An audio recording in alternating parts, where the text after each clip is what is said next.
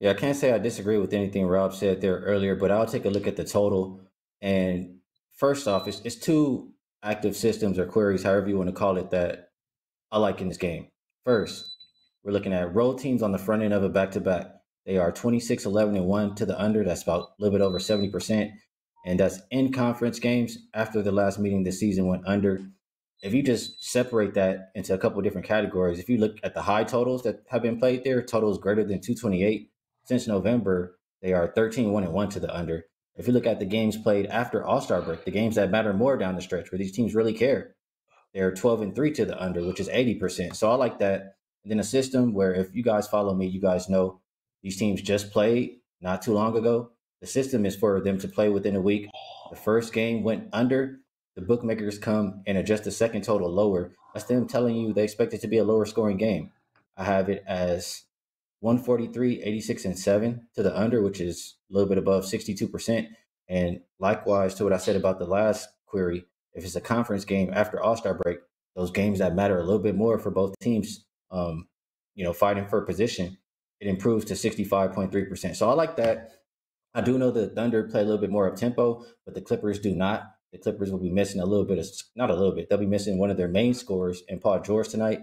And both of these teams, last 5 games, are top five defensive rated teams. So all of that lines up for me to take under 232, 232 and a half. Yeah, now, I mean, these two teams just spent 37 points under 238. When you talk about the adjustment that the markets have made, I mean, we're talking, a week and a half ago, we're talking about a 6-point adjustment. Is that Paul George? Is that pace? Is that a big enough adjustment? Is that too big an adjustment?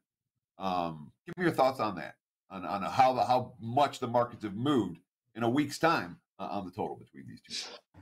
Well, a good amount can be pace. I'm sorry, a good amount can be Paul George. You see, when these teams just played, the line was closer to I think 7 or maybe 7.5, something like that, and now it came out around 3 or 2. So I think a big part of what they're expecting with the total has to do with him, but also just how they've been playing lately. I mentioned the defensive rating. If you look at both of these teams the last 2 weeks, they're combined 9 and 4 to the under, and those games aren't averaging that many points. They're combining to average 219.4. So they have to bring this total down. The Clippers all year long have been an under team on the road, 26-9 to the under. They have no choice after what they saw last game. And I think it's still going to slide under that number tonight. Skee Profits. What do you got to promote? I do have 3 plays so far in the association. It doesn't mean that would be all I play, but it's my favorite 3 plays that are up and available at WagerTalk.com right now. And I just want to mention, Prez, starting to learn a little bit of hockey. I've made 3 hockey bets this year, and I'm 3-0, and I'm targeting another hockey bet for next Thursday. So be on the lookout for that.